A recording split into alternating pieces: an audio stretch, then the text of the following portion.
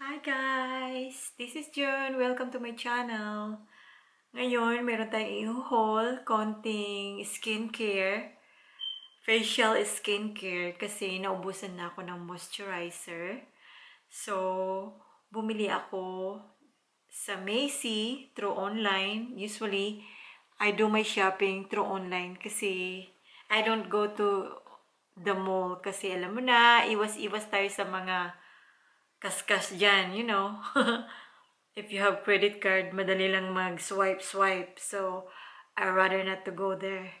Kasi, meron tayong tinatawag na, ano ba to? Sakit, you know. Sakit na swipe lang ng swipe.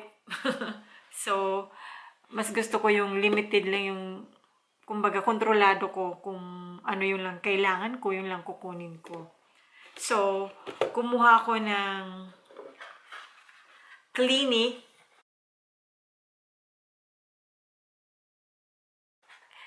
skincare kasi ito talaga yung gusto ko, yung Clinique skincare. Even before, ito na yung binibili ko kasi sensitive yung skin ko. Kaya ayaw ko mag-try ng iba. Pero mayroon akong nagustuhan din na isa pang brand, yung Mario Badescu. Gusto ko rin yan. Ang gusto ko lang sa kanila is yung toner nila kasi hindi masyadong mahapdi pag linalagay. Unlike sa Clinique, nung bumili ako ng, it's been like 3 years I've been using that. Nag-ano talaga na namumula ako pag gumagamit ako ng toner nila. So, in-stop ko. So, baka hindi ako hiyang pag ganun. So, ngayon, ito nga pala yung nakuha ko sa isang box ng Clinique. Ito yung makukuha mo na set. Lahat yan, moisturizer. May spray, may mask.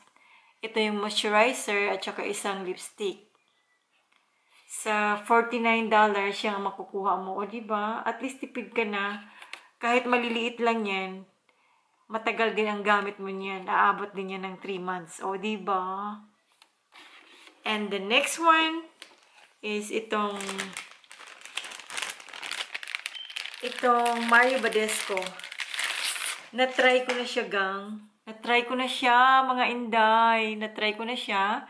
That's why I order another big one. Kasi hiyang talaga ako dito. Yung feeling mo na hindi ka talaga yung maghahapdi yung mukha mo pag pinapahid mo siya. Kaya nagustuhan ko siya. So, kumuha na ako ng malaki. Kasi ito naman talaga kailangan ko. At saka yung moisturizer. Kasi winter na ngayon dito sa Amerika, sa Texas, you know. At ako'y madry. Pag winter, super dry. So, I need some yung pang winter talaga na moisturizer. And then, may nakita ako. Sorry, ayoko sanang kumuha. Pero, no choice. Ang mura niya eh. Kaya kinuha ko na. Ito, yung Michael Kors. My gosh. Tcharadang. Ang ganda niya. Grabe.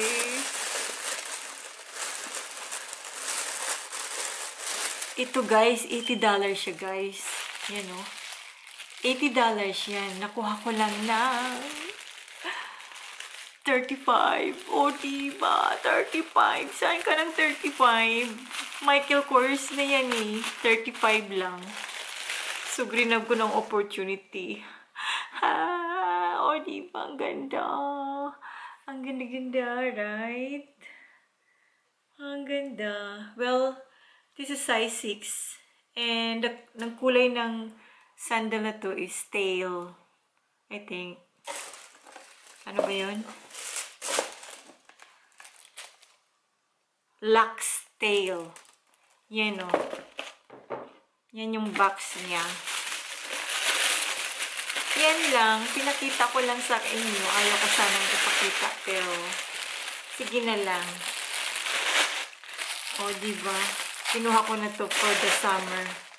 Layo pa ng summer pero kumuha na eh. Kasi, you know, Pag ano kasi, pag winter na, ang mga summer stuff is mura na lang. So, kumuha ako. O diba, meron na ako.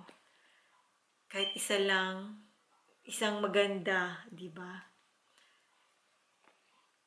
That's it, guys. Thank you for watching. Please give me a thumbs up and subscribe to my channel if you haven't yet. And thank you. Bye.